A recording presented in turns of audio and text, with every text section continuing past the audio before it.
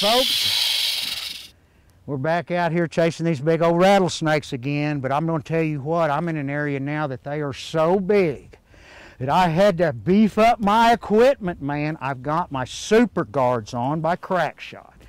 I've got my snake boots on under here from Chippewa. I've got my Gentle Giant catcher now. This is so gentle on them, if you have to move one just from the hole, which we're just trying to do hooks only. This thing's concaved in here, and it doesn't put that pressure on them like the old regular ones would. But and that's the difference in that. Now we've also, for you guys that get out there and maybe hunt alone that are crazy like me, then I've went to these giant bags, because the other day we had a snake so big that he come right up out of the sack right over my head almost. Actually, he's the snake we're getting out here in just a minute that weighed 8 pounds. Tongs Unlimited, man, they are the #1 leaders in all the snake handling equipment. Now, when the wind's blowing, man, look at that thing. It's 6-7 foot of bag. Watch it hold up. When it's a non-windy day, all you got to do is get you a rock and lay in here. And here's one right here that will work real nice. It'll keep that flat down, but keep it out here where you can, you know, get them out of there. And then we got a long deal here that helps stretch that out. And then a good old stick in the middle usually works pretty good. You get you an old forked one or something.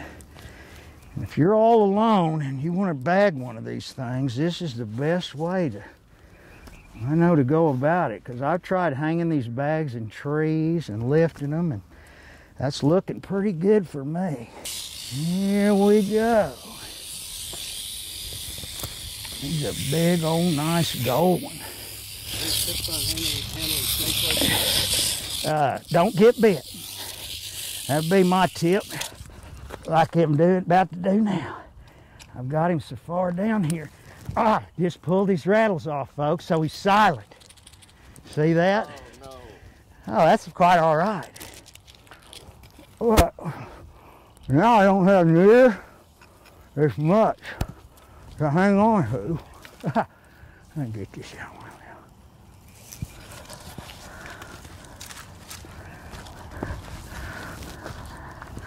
now. Oh, there he is. There's the rattle.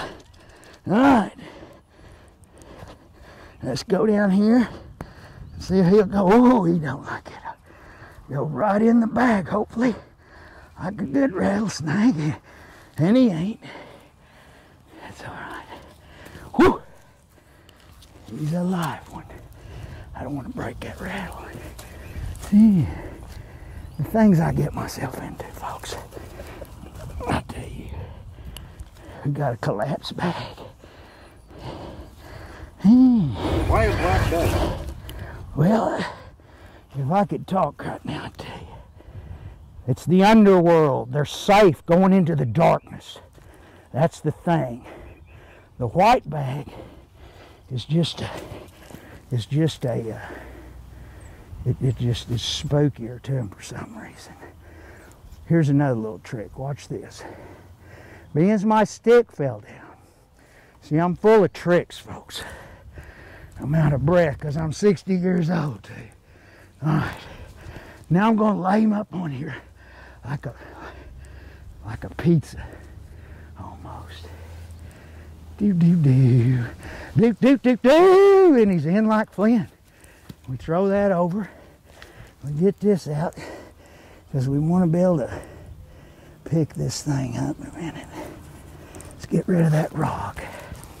Now, the thing is, get these up here. And keep working them down. Work that snake all the way to the end of that bag for safety. That's all for safety. And as I'm working up, if you don't want him sliding under, get a foot on there. I should have already had my foot under there. And the more you want to constrict him. So, when I'm getting ready to put this thing in the backpack and carry him for a mile or two with 4 or 5 others, I want that bag as tight as possible. And the reason for that is so he's got less movement, less to work and try and work away out of a hole or a frayed piece of fabric. Like I say, because these things will do anything. They're amazing, amazing. But anyway, he is bagged. Now here's a proper way to put him in the box. If you will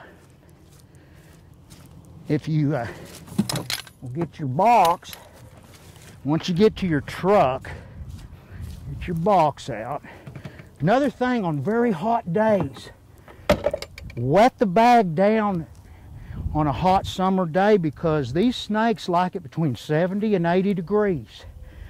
And if they get too hot, they'll have a heat stroke, just like a human.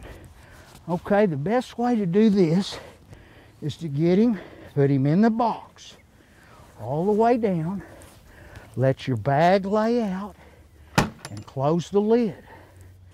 Then, get this all back open. It's not all tangled up. Drop that down in there with him. And push him all the way to the back. I'm not going to push him, I'm going to slide him. And then I'm going to get my catcher here. My little gentle giant works real good on this, where them others aren't, because it has a little nipple and it grabs that bag, believe it or not, a little easier than those other ones. And as soon as you can get to the end of it, just keep working it out. Slowly let him slide. And be careful when you get to this part, because a lot of times they might be looking right at you. So just give it a little more of that. Spook him on down in there. And there he is, just like we thought. See there? Just good. And that is a bagged and tagged rattlesnake that weighed 8 pounds a while ago, but I just ripped off about an ounce. Look, folks, man, he had a string of them. Now, those are keratin. It's just like fingernail material or hair material. Each time they get big shed, they grow another double segment here. They're born with a little bitty button, and they might shed 4, 5, 6 times a year. That means, man, they are healthy and growing and doing good. And the old wise tale is, you know, you can always tell the age by the rattle. Well, they can put 3 or 4 or 5 of them on in 1 year. So when they get really old, these things just pull apart, and they're hollow. There's nothing in there like little beads, they say, or something. See it? It's those columns banging together. And when we get ready to, if that snake was going to be one to a guy was going to mount, and he'd come over here, I'm a taxidermist, by the way, he would say, I want 20 rattles. So we'll just glue 20 on there, and he'll have 20 rattles.